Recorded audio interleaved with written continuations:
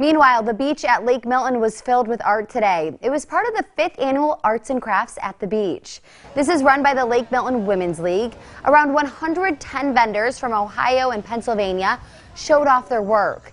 Anything from jewelry to wall decor, even drinking glasses were on display. Sue Lemon helps run the art show. She says it's great to see a huge turnout from the local art community. It is so much work for the girls that do it, and I can't thank all the girls in the ladies club enough. They all kick in, they all help. It's amazing what our girls can do when we want to. Arts and Crafts at the beach is a big fundraiser for the Lake Milton Women's League. Money raised this year is going towards a new gazebo for the town. Work on that should be beginning in the coming weeks.